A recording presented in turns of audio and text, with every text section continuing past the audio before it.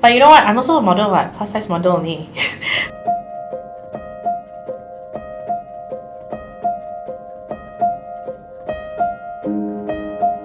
Hi, my name is Fiona Tan and I'm a two-time plus-size beauty queen.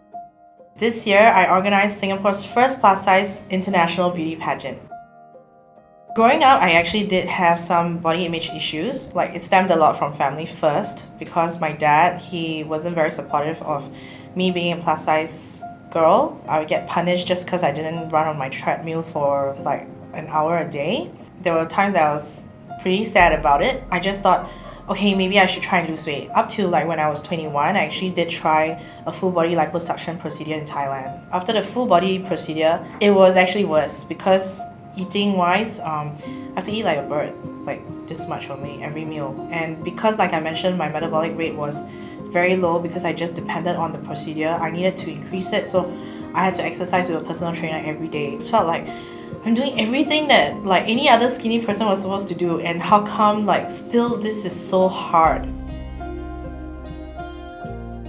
So after 2.5 years, I actually ate my way back. My body type is a little bit different. I would say that a lot of it is genetic. A lot of people just think that just because I'm plus size, I like fried food or I like tidbits and sweets, and it's not true. I just eat my usual stuff, maybe meatball or chicken rice. So it's the same, it's just like genetically it's really quite tough, and eating so little made me really unhappy. I felt like I lost my personality. I was half my current size, but I was a little bit more mean. I just think that this is my personal choice and I want to stay this way, and it makes me a lot happier, that's all.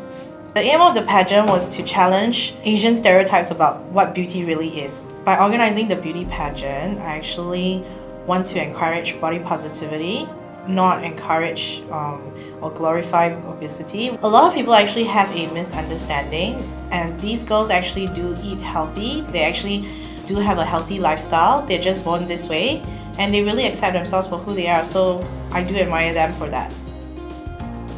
We all as women, we go through this process of growing and changing. As you grow, you learn that in your flaws, there's beauty, and in your scars, there's a story. So I think you got to learn how to embrace it, and together, empowered, we can achieve it. Love yourself, love the world, and make sure that you believe in your core values, believe in your beauty, and rock it. You have to stand up for yourself and just be yourself, be confident, be proud of yourself. Because beauty comes in different sizes.